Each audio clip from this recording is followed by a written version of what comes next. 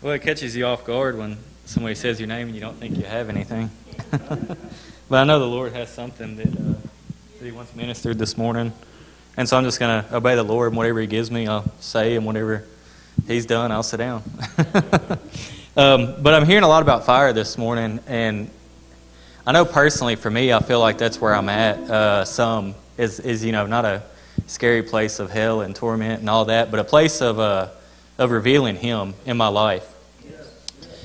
Because I feel that sometimes, and it's uncomfortable, and you feel all the heat of it. You feel all the emotion of it. All there is a part of an uncomfortable feeling to our natural man, if you will, the torment part that it talks about, the suffering part, all that piece. That's what our natural man's going through in that time. It's not what our spirit's going through, but it's what the natural man's being exposed to, because it goes against everything that he knows to be in the fire of God. And that's what I was just hearing Bob saying. I think it's so true, is where we're going is something completely different. It's something that's formed by the fire, that's molded through a process, by the very hand of God Himself, the very thing that He had in mind when He said, let us make man in my image, or in our image. And so that's where we're heading, is that image. But there's a process in it. There's a dealings. We ministered on the dealings of God a few services ago. And it's so important because this people sees that and doesn't run from it. Amen. Or doesn't place blame on a devil or on somebody else. They realize that it's God dealing with the people. It's allowing them to go through things to be changed. To be like Him. To begin to gain the mindset that He has. The compassion that He has. The love that He has. The non-human characteristics is the best way that keeps coming to mind for me, is the things that He is that is not human. Because the church world, they still worship God out of a human perspective. It's an external thing. It's an emotional thing. It's it's just such a human characteristic worship. It's if I remember Mike telling that story all the time about that lady that gets up and dances. If she gets up and dances, everybody's excited and it's a good service. But we don't base our services off if somebody comes in here and dances or yells or sings. And, often we're doing stuff like that, but that's not what we're basing our services off of. It's by the Spirit moving. Yes. By the things that we can't see or touch or feel in the natural senses. Now, we experience that in the spiritual senses. And I know that we come into service and we have our intimate moments too, but I believe there's becoming a time where we're beginning to experience that more and more each and every day. Yes. To where as we go into work or we go into our home or whatever, when we see the spiritual reality of what's going on. Okay.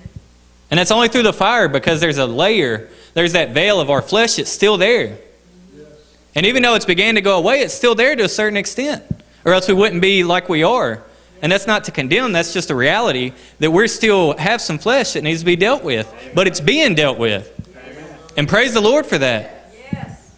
That's a glorious thing because as I said, we're a people that's willing to submit to the fire. Yes. And that's what it takes to get to where we're going, is to allow the Lord to burn up all these things that's within us.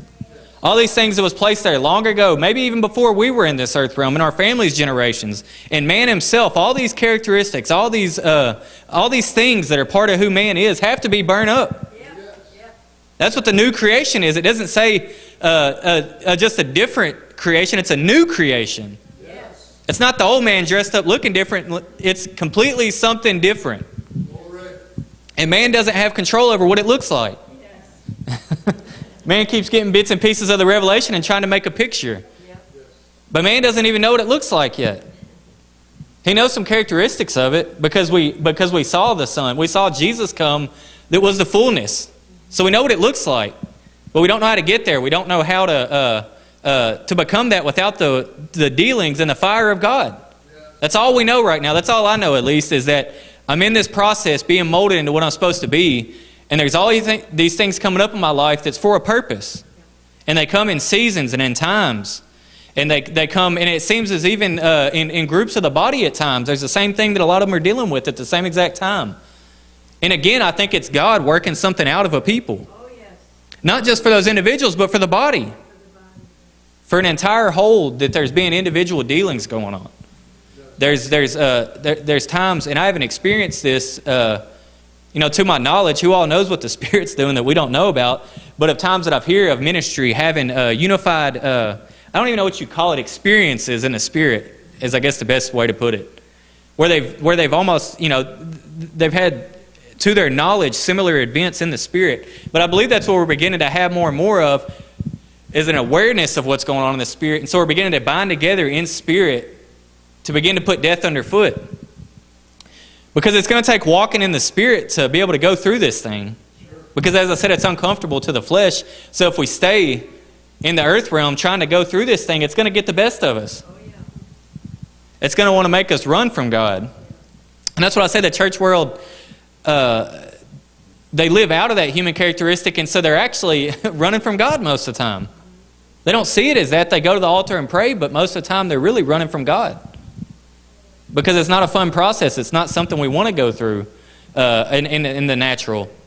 But it's something that a mature company, this 144,000, all these things, all the metaphors and all things you see in the Bible that talks about it, it's a people that's tried and true. It's a people that's been through the fire, that's pure gold, that has a pure heart. No more guile in their mouth, as that was saying. No more of all that stuff. No more of the hatred, the lust, the envy. All these human things are gone and done away with. Not just that they wake up and say, oh, Lord, today don't let me think a bad thought. It becomes not a part of who they are anymore. And that's mind-blowing thinking of it from a human perspective. Because as much as I've changed, I still have those days. And it's like to think of where there's no more of that. Where that's just gone. All the fear is gone. All the hate. All the pain. All the torment. All those things are gone in the earth realm. And so when they begin to disappear in us, they begin to disappear in the body.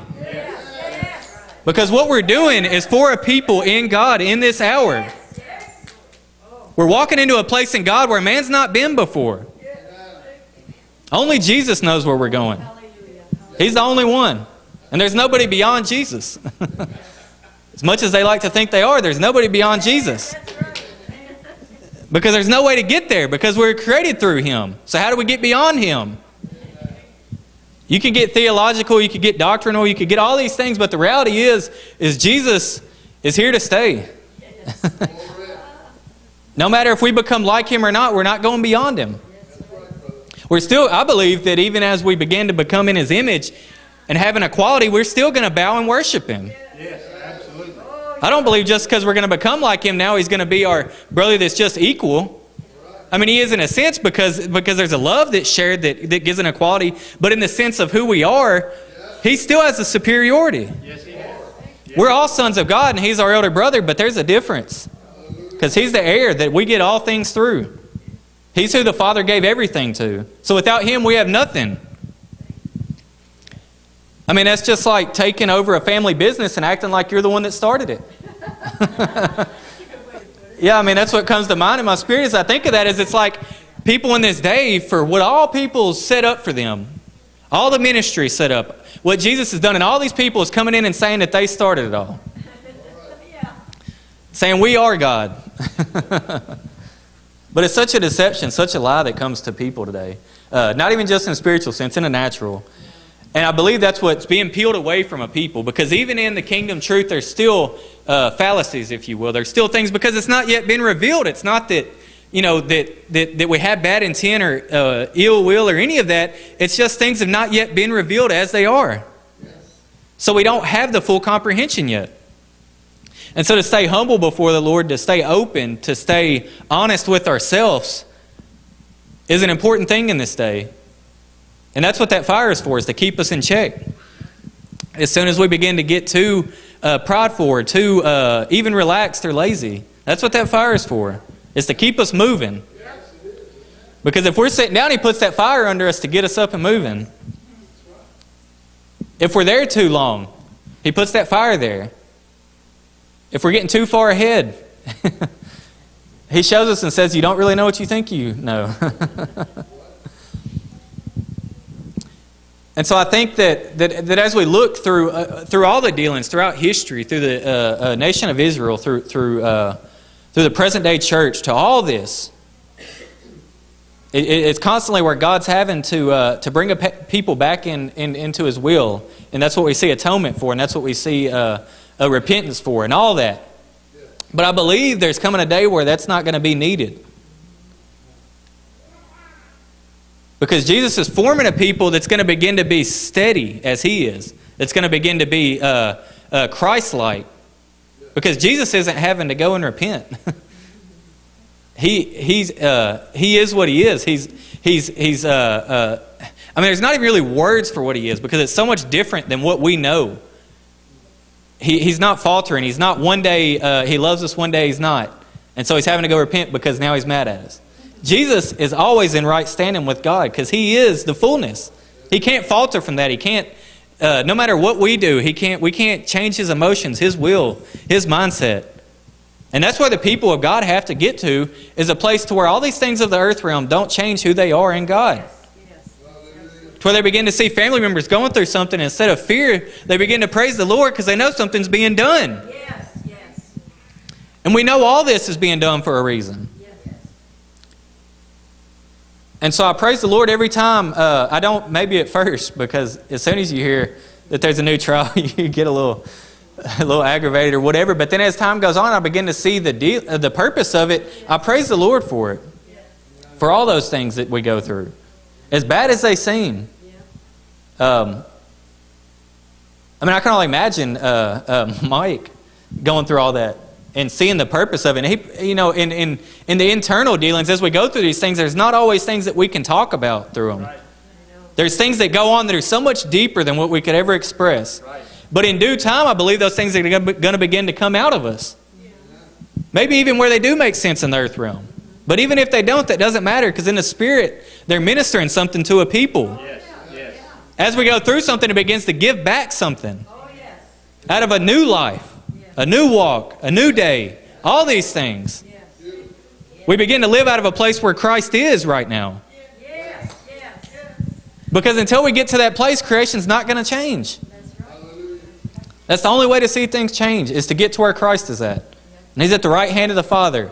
He's in the throne room. He's in all these things. He has power. He has glory. And so praise the Lord for all the miracles. Praise the Lord for all these things. But as Bob was saying, we've got to go beyond that. Oh, yes. Hallelujah. Not to discredit or discount it, because all that's part of who the Lord is. But He's so much more than that. Because a healing, the only way a healing could take place is if death was already there. And see, that's what I say in Christ, all that's gone. He's healed. He's full. He's I don't even know if you say healed because He was never broken, but He's constant. There's no constantly going through trials and healing and all that with the Lord. He's there, and that's what He's bringing a people into.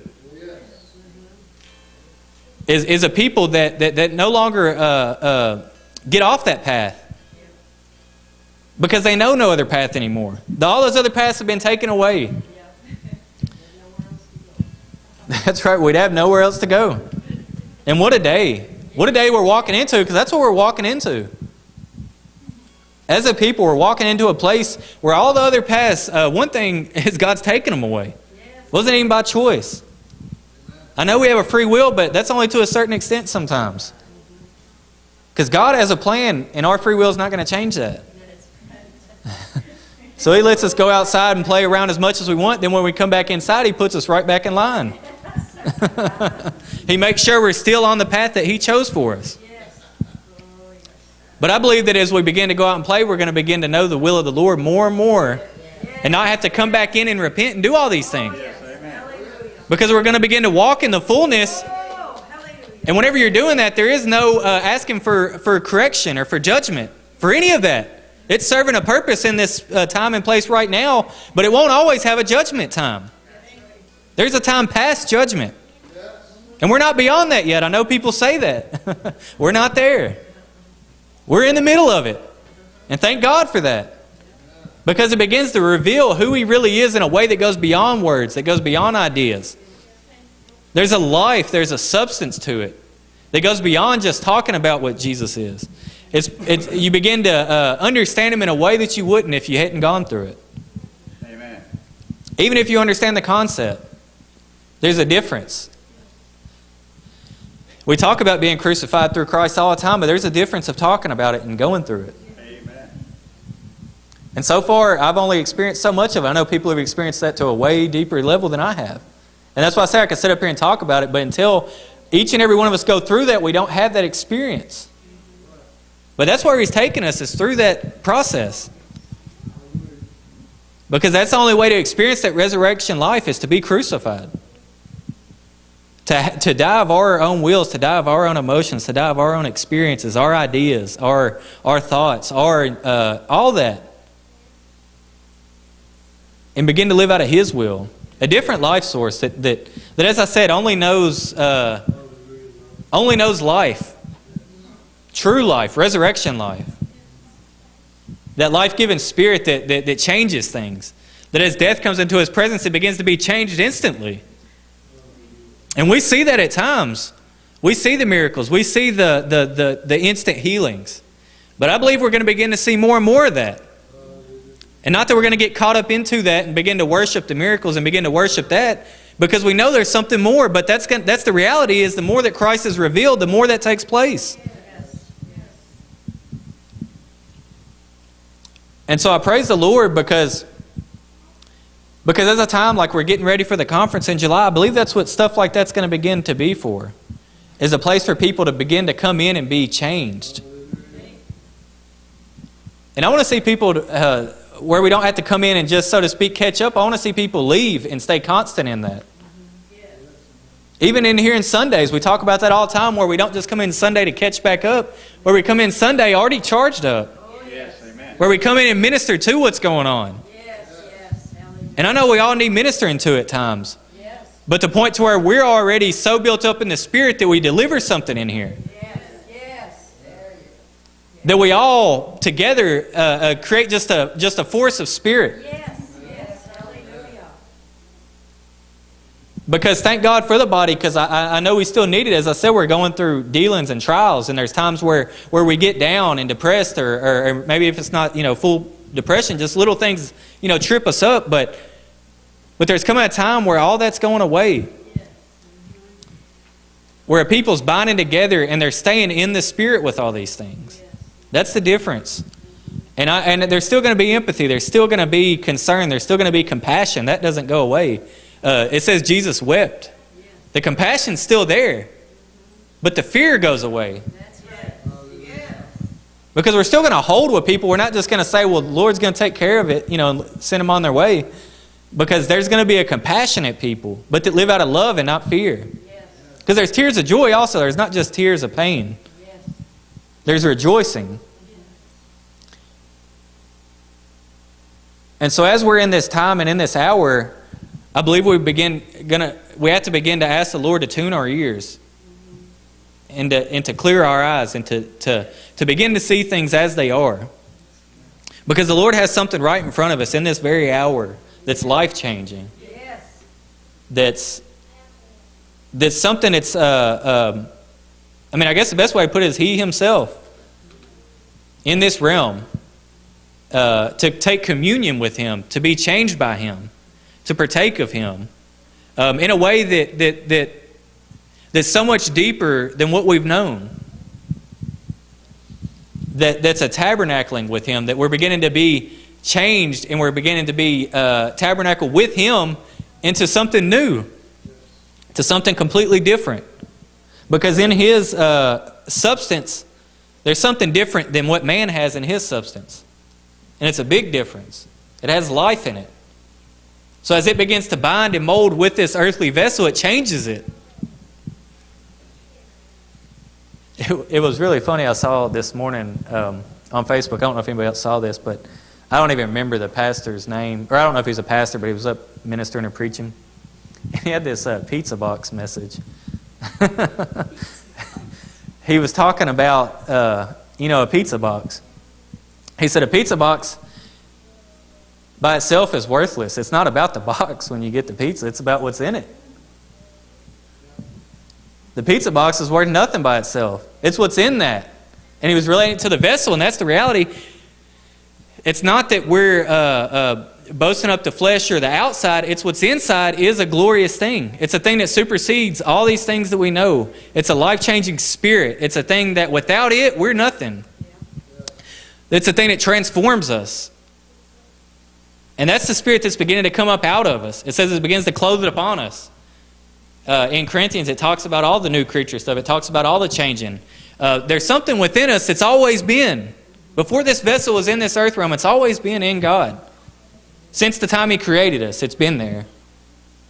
And it's known the plan of the ages. It's known the plan of God. I love whenever we talk about that, the remembering. Because it's not just something, that's why I say it's not something we're coming up with or creating or something new. It's something that's always been in God. All the stuff that we're walking into has always been something that God is. Because we're being restored unto what He is. Being restored unto what we came out of. Yes. We're going back into that from which we came, but we're going to be changed in the process. That's what the fire is for, is the change. The purpose. The ensuring, I guess is the best way. It's the tool that God chose to form and mold a people. Because it does work. I don't know too many people in the natural that would just go stand out in the middle of a fire. That's what we're being asked to do spiritually. Yes. It's to go stand in the fire and be changed. But it's not going to be like in the natural. It's not going to smell like burnt flesh or any of that stuff. It's going to have a sweet odor to it. It's going to have a sweet aroma. There's going to be things coming up out of us while we're in the fire that's going to be life-giving. It's going to be changing how we minister, how we think, how we teach, how we talk, how we love. All those things. Because, as I said in the beginning, all that hay, all that stubble, all that stuff that we still hold on to that really has no substance to it is going away. All the things we get enjoyment from. I remember whenever I first had my experience in the Lord, it was like I didn't even have that enjoyment of all the natural things.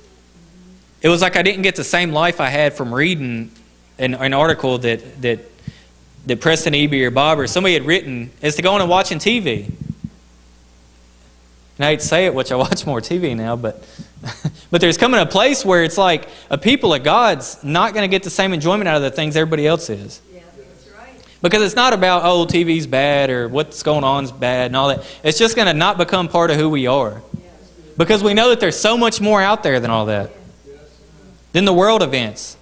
Than the sports games. Than the movies. Than all that. And I'm not just, that's just the things that are coming to mind. It's all these things that we get involved with. That serve no purpose in the spiritual realm. That aren't life-giving. They please our psyche. We get enjoyment out of them. We get pleasurable experience. They're a stress relief thing. They're all those things. But the reality is they have no life in themselves. The only way to get life is to enter into the Lord. That's the only true stress relief. That's the only true enjoyment. That's the only true way to gain happiness, to have that excitement in life. And I love when the Lord just fills me with that sometimes. I get that. And it's not, sometimes it's in a down spot, but sometimes I'm already not in such a low place, but He just feels that hunger in there. Yes. It's just, you could feel that fire sometimes. It's just like that fire is burning, there's no way to put it out. And it begins to grow bigger and bigger, and that's what I was talking about earlier, as we begin to bind together, that fire begins to get bigger in the earthly realm. It begins to burn up all these things that we see out in creation. Not just in man, but everything. Because everything's going to have to be in harmony with God. Everything's going to have to sing life. It's going to have to agree with life. And not everything works out of that right now. We see all the things in the earthly realm. They die away. They pass away. They're changed. Nothing's created or destroyed, but at the same time, it's not immortal yet. It turns into, if it's wood, it turns into energy, into chemicals, and it comes back eventually in different ways. But the reality is none of that's immortal. And what we're talking about is an immortality, a change of the substance of what we are into something that never fades away. In a new experience. Because in a spirit, that's where it's coming from. That's already within us. But it's going to change all of what we see too. It's not just going to be our spirit's going to leave our body and go somewhere and live in all eternity. It's bringing all this with it. And the wonder of it, the glory of it. We don't understand it. Science, all these things. They would tell us we're crazy. Because they can't study that. It's something beyond what we can study. And we see little bits and pieces of it, and we see, I believe so many things in the earthly realm are types and shadows of what's going on in the spiritual realm and what the realities are. But there's no way to confine what's happening. There's no way to understand what's happening. We can know it, but we don't understand it as the Lord understands it. He gives us bits and pieces. He gives us our part in it. If we knew really what all fire we were going to have to walk through, we'd probably turn around right now. Because there's going to be a lot called from a people that want these things they talk about. They want the rod of iron, that want all the whatever you want to talk about, that want to be that people that delivers creation. There's going to be a demand. And it's, again, it's not a punishment thing. It's just the way it is, because it's going to have to come from a people that are no longer what creation is. It's that new creation that Paul talks about so well. It's that newness, that the thing that no longer identifies with the old covenant of death. That begins to live out of that covenant that's already in Jesus right now. That's why I say we have to get to where Jesus is. And that's not going anywhere. That's not getting in a spaceship and going to outer space somewhere. As some people make it so external. And again, that's the natural man. Because that's all natural man knows is up, down, over, there. He doesn't understand how spirit's right here entangled with what we're dealing with. It's not going up, down, or anywhere. It's just a different, substance you're living out is the best way to put it. I don't even have the words for it. It's like something that's right here in the midst of us, that we're interacting with all the time. But we're not going anywhere to experience it. It's right here. But we're beginning to experience it more and more. We're beginning to see things happen in it. We're beginning to hear things. We're beginning to see the spiritual reality in other people. I think that's one of the biggest keys that the Lord's doing, is He's beginning to open up eyes to a people to begin to, whenever they come in contact with another person, begin to see the reality of this person, to see the pain, to see the hurt, and to look beyond that, beyond all these characteristics that our flesh says. Maybe they're maybe they're an angry person that's hard to be around. Maybe they're just a person that likes to talk about people, or whatever it is that makes it hard to be around them. We're beginning to see past all that. We're beginning to see the inside, that pureness, that heart. That's what we're ministering to. It's a heart ministry we're dealing with. It's not a head ministry, because people, Lord knows their heads are messed up. There's a lot wrong with creation right now. But all it's being worked out through the heart. The heart's beginning to take over, beginning to minister, beginning to let that life flow out of it. Because it knows the plan of God. It says amen to the plan of God. It doesn't rebel. It doesn't resist. It doesn't do all those things that our natural man does. And so as the more and more that begins to take over our vessels, the more and more we begin to just experience things in a new way. It's like having a new knowledge that you didn't have about the world. You know, we experience the world a lot differently at 18 than we did at 10. Because we know so much more. So it's a different experience. And that's what I think, or that's what I know the Lord's doing in this hour. He's giving us a new experience. Because we're gaining wisdom, we're gaining knowledge, we're gaining an understanding of who He is. And that begins to change the way we operate. All the ideas we have, all the thoughts, all the things. Whenever we begin to understand something besides what we know, it begins to change how we're ministering and all those things. And so I praise the Lord and just honor Him and thank Him and have joy in my heart as we come in week to week, and we always have needs that need to be met. But that's what the Lord's doing in this hour, is putting the people through the fire, and at the same time having those same people deliver people out of the fire. So as we hear a need, to begin to minister to it, to begin to seek the Lord about it, to begin to ask the Lord, Lord, what's your will in this situation? And if it's not to be delivered yet, to hold with them, to bind with them, to give them strength to go through it. Amen. Because we just can't try to pull people out of the fire all the time. Then the process isn't finished. They're not fully formed. And so to have at the same time, to not have the fear that we get scared and try to pull them out of the fire. To just stand firm in what the Lord has showed us. To have confidence, to have trust, to have faith in the Lord. That all the things we see, He has control of. That's right. Because, again, we talk about it and we say it and we know it. But there's a difference of living out of it. The difference of experiencing that. The difference of whenever you hear those things, the internal emotion. Because that's where I think Micah talked about that, about the man that was walking, and he would walk past a cemetery at night or something, and whenever he'd changing the way he felt on the inside. And that's what we're doing, is the Lord's changing the way we react to these things. That it's no longer a reaction of fear, but a reaction of love, a reaction of compassion. That's why he talks about praying for your enemies. And I don't think it stresses that just for no reason. I think that that's the place we're coming to, is where it's not about who's hurt our feelings in a natural realm, where it's not about who's done what and who knows what and who's kin to who and all that. It's about what God's asking us to do in the earth realm to change it. So if he says to minister, to not ask any questions, to minister it. To minister it the way he asks us to. Whether we think it's the best thing or not, to whether we say there's no way if I said to that person he's going to get what I'm saying. Because only the Lord knows.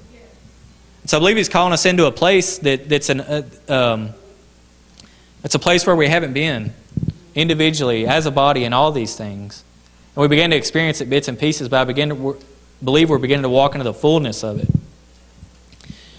So I praise and honor the Lord and just thank him and just ask for the strength in the body, because I know there's a lot of people in the body that need the strength. Because it's not just so easy to go through the fire and just have a smile on your face and a joy. Even though that Spirit keeps raising up and giving that to you, there's times where they're down. And so, as I said, we still have to have compassion, and we have to reach out and minister, and we have to support people. But that's what I have on my heart this morning, is all the people going through the fire. And I'm one of them. Y'all are one of them. Everybody has a little piece of fire somewhere in their life. Some are bigger than others. But at times, it changes. Just because maybe you're not going through it wholeheartedly right now, there's a time where you're going to be going through it. And so to support people while they're going through it. That's where we're coming to, is an unselfish ministry. A ministry that's about Christ, not about self. Because that's what has to die, is ourself. And that's what it's all about, is dying to ourselves, to be like him. To have that Christ raise up in us. So I praise and honor the Lord this morning, and thank y'all.